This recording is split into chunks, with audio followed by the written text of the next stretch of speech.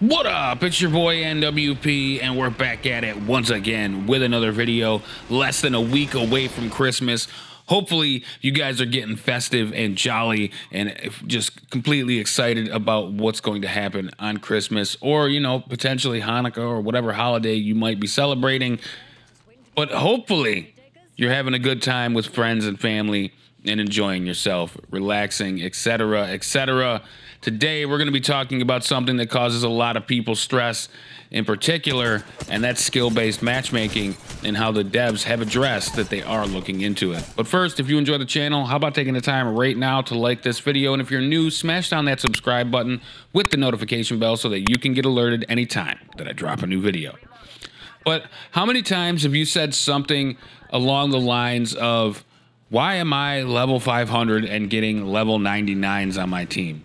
Well, it looks like the level 99 players are actually asking similar questions, as we have a Reddit post that says, I am level 99, but every time I go in a match, it's full of level 500 sweaties with 20k kills. Not cool, makes me frustrated. Now, I'm sure that that person is very frustrated, except I will say, and I will be absolutely clear, that when it comes to skill level in a game, there's a lot of people that don't get any better after years of play. So the level 500 isn't necessarily a signal that somebody is in fact amazing at a game. What it is a signal that they've played a lot and that they should be better at the game, but it doesn't necessarily mean that they are better at the game. Now, with that being said, everybody has said something along the lines of, why am I getting these low-level randoms? Why aren't they matching my skill level with their skill level? And there's a million reasons behind why skill-based matchmaking functions the way it does. But the reality is that skill-based matchmaking in its best moments rarely works properly, and in its worst moments completely destroys video games, like makes them completely unfun and not enjoyable at all. Now, the fact remains that there are players at the top level, like Warlord Shiv himself, who can just decimate lobbies at any skill level, but that's not the majority or even the normal player base of a game. The normal player base of any given game is going to be subpar, not amazing. And when you force people to always play at what is their highest level or beyond their level, they tend to turn away from the game and not necessarily enjoy themselves. Even in professional sports, there's an ebb and flow of how badly you get beat up. You don't usually lose every single game horribly every single week. You get games where you're going to win. You get games where you lose, but at least it looked like you had a chance. And a lot of times we don't see that in Apex Legends. We see a very volatile form of skill-based matchmaking. And when I say volatile, I chose that wording very specifically because in response to that Reddit post, we actually have 𝐒𝐿 replying and saying that they understand that pub matchmaking is a bit volatile at times and it's on their radar. Now, that means a lot to me because volatile directly means unstable. Okay, a volatile chemical means it is not shelf stable. It could explode or do something else that you're not expecting to happen when it's just sitting there. And that really is the way that we currently have skill-based matchmaking in Apex Legends. The current iteration of the game basically puts us in a situation where you could have multiple games in a row that are the most brutal, unfair, unfun games ever, and then it could randomly put you in a lobby where you are making it unfun and unfair for everybody else in the game. Now, because of this, there is this huge flow of players that just don't understand the skill-based matchmaking.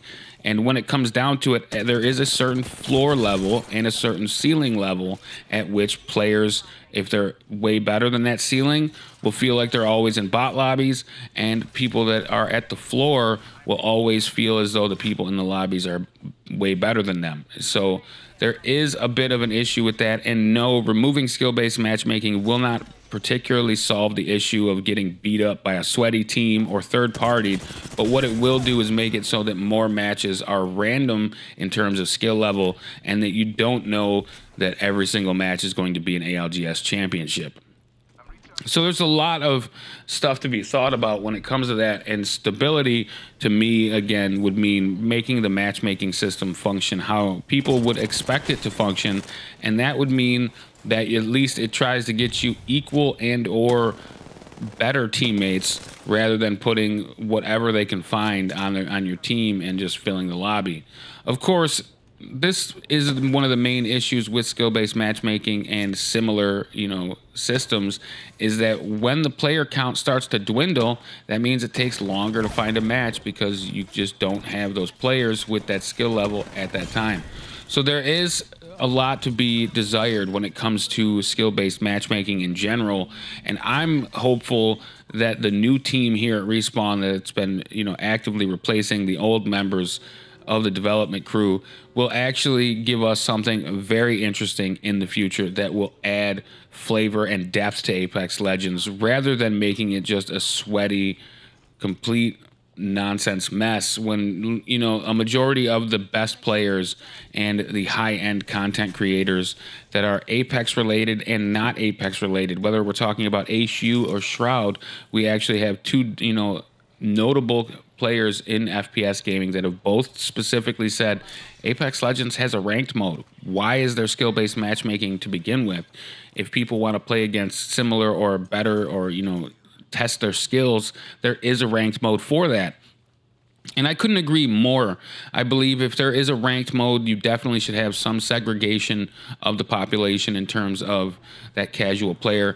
Now, do I think there should be absolutely no skill-based matchmaking at all? Nothing to somewhat, make the play a little bit better for everyone? No, I don't think that at all. I think there's definitely room for keeping the brand new players separate from the other players that have been playing for quite some time and understand the looting, the movement systems, the legend abilities, that kind of thing that aren't necessarily directly correlated to your gun skill and your movement skill. There's just a lot going on in Apex in general that make it a very fun game to play, but not necessarily the easiest to master.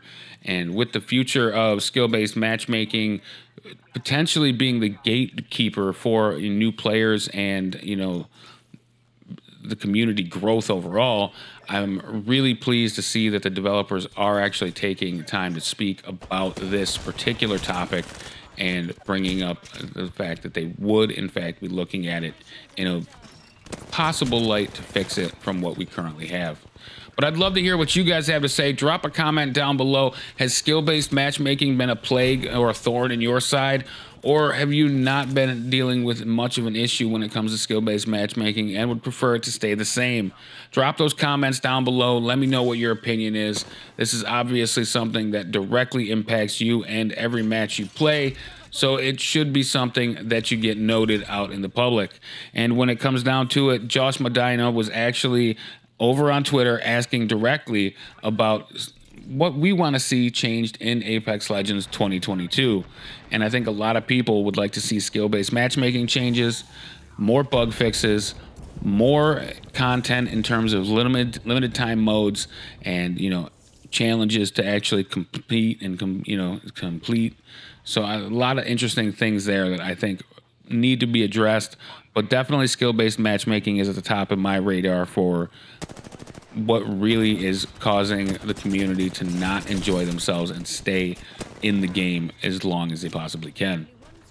And of course, guys, if you'd like to continue this conversation, head on over to the social media links, give them a like, a favorite, a follow, whatever you haven't done already, and make sure you're hanging out and getting notified about what I'm up to as well, because I'll definitely be getting back to doing giveaways here in the future. Obviously, a little bit of a thorn in my side when it came to this whole holiday season. I wasn't able to do giveaways because of the situations with the dog and my mom and just, overall a lot of horrible stuff. Kind of like this L right here is just kind of unfortunate, and yeah, could have been a better situation, but you can't win them all, and sometimes you got to lose them in style, and sometimes I'd rather lose in style than win like a rat. But here's another video you can check out if you feel so inclined. Thanks for watching. Thanks for liking. Thanks for subscribing.